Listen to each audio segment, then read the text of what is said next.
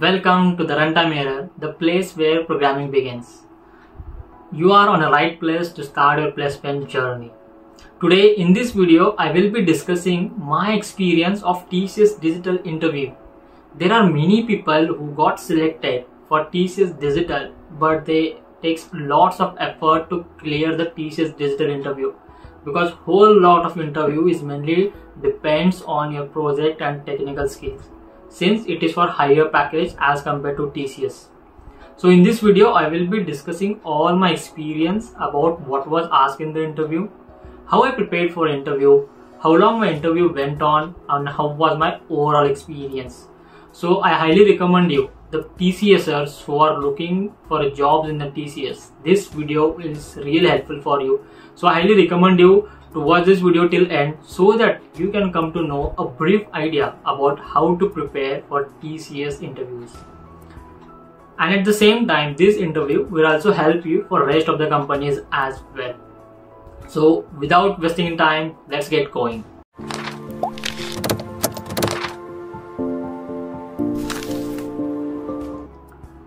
So it's nearly been 1 year I am working in TCS as a system engineer.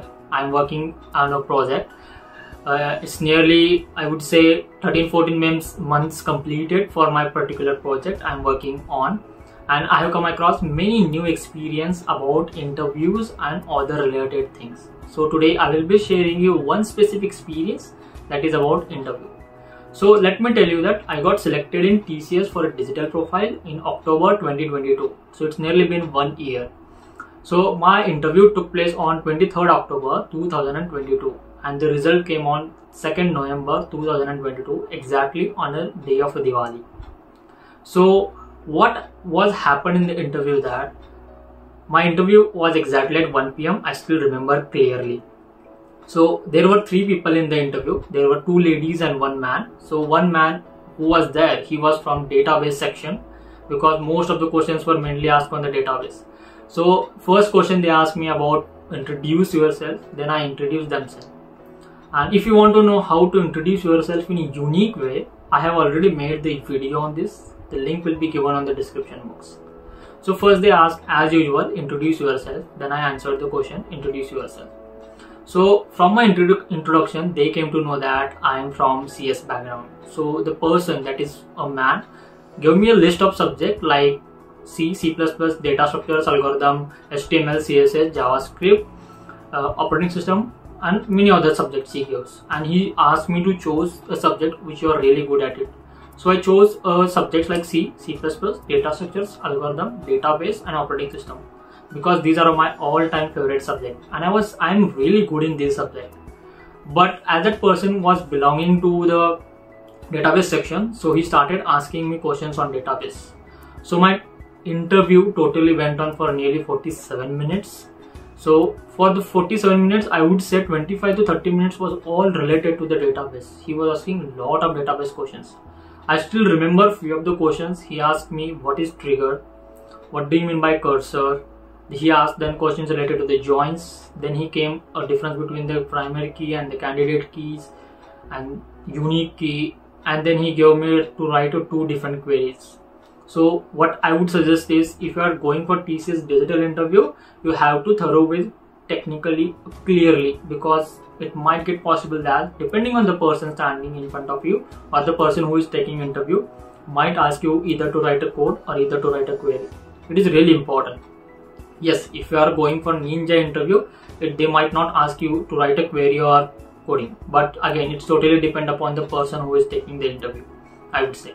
So they asked me to write the 2 queries, then I wrote those 2 queries, and he was asking a lot more questions about my database. And the last database question, he asked me about ACID properties, and when I was about to answer that question, he was like, okay, you know this question. Because for your information, I would say I really feel happy about it, because in the 47 minutes of interview, there was exactly 1 question I was unable to answer. I still remember that question, that is, what is cursor, he asked me from database section, and I was not aware about it. Apart from that, all the questions I have answered them clearly, and that's the reason why when he asked me the question, what do you mean by ACID property, as I was about to tell that answer, he said that you know it. So we stopped at database section. And then he went on to C++.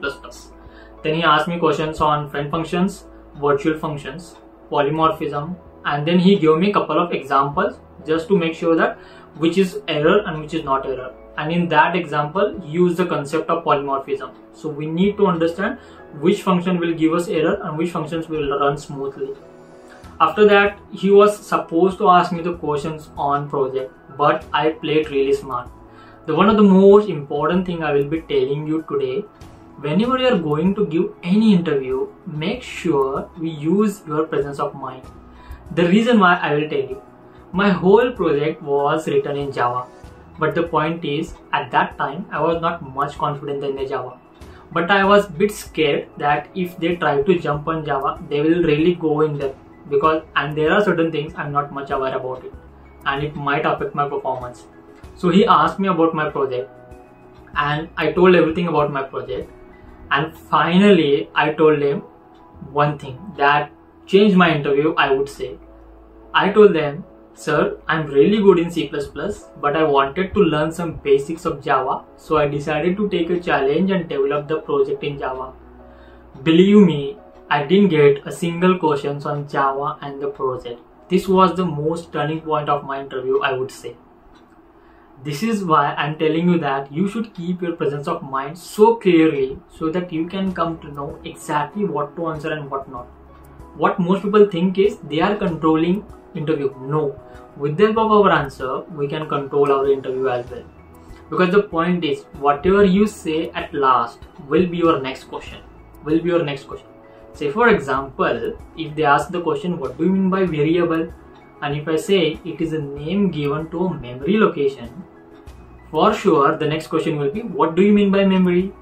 But if I say a variable, it is a name given to a container which is capable of holding value. Now, will it be any questions I will be coming on this? Absolutely no. That's the reason why I always say, keep your presence of mind so clear so that you can come to know what to answer and what not. So we're done with the C++ section, and finally they jumped on to the HR question.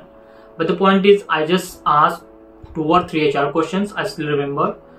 If you want to know more about HR questions, I have already made a playlist. You can watch through it so that you can get better answering non-technical answers as well. So the first HR question I was given as, say for example, I am a leader and I have 100 people under my hands and I have to complete the project. But the point was, the project is going to take 6 months for the completion, but the clients want to complete it in 4 months. Then he asked me, how will you complete that project in 4 months rather than completing in 6 months? So many people give answers like, I will ask my team members to work overtime and all this stuff. No, I played again really smart, because it's been 4 years I'm reading books and it gave me a habit to think on those answers, which we call as extempore. What does it mean is answering the question on the spot. So what answer I gave is, sir, first of all, before developing the project, I will check the history of my company, that whether my company has developed a similar project. I'm not saying same, I'm saying similar project. And if it is, then our requirement, design and analysis, these things will be saved. So instead of completing project in 4 months, we will be able to complete in 2 or 3 months, isn't it? This is the most beautiful answer I gave, and when I told this answer, the interviewer was really happy. And the final question he closed up with, what about reallocation? Then I said yes, since I'm traveling a lot during my engineering days, so I can adapt to environment easily. And finally I ended up with the interview.